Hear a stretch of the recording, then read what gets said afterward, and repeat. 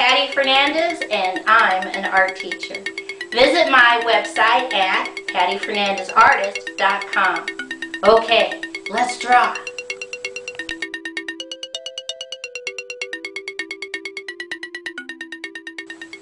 Today's project is how to draw a Chinese lantern. I'm going to take 3 fingers from the top in the middle and I'm going to put a dot. And from that dot I'm going to draw a flat oval. So I draw a curved line, straight line, curved line, connect. I come on the left hand side and I draw a little straight line down on the left and a little straight line down on the right.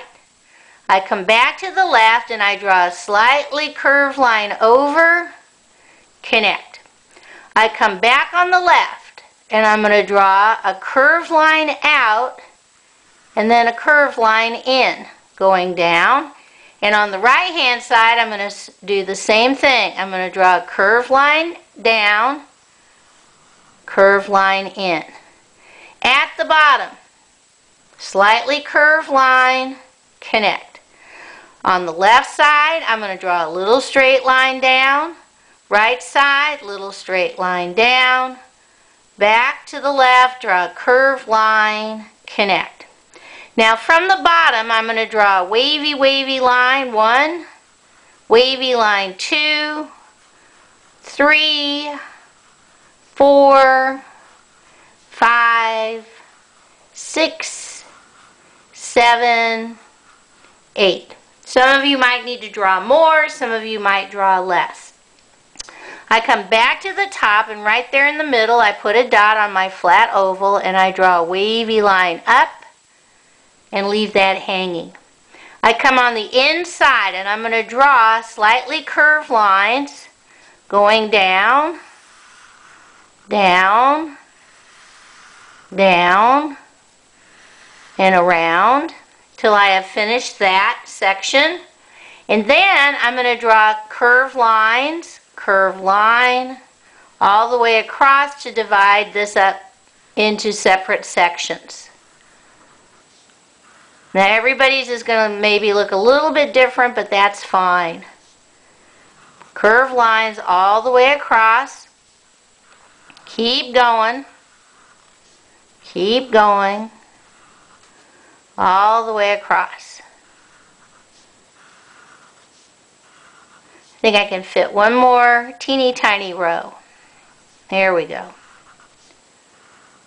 Okay, now I come back up to the top and I'm going to make a decorative border.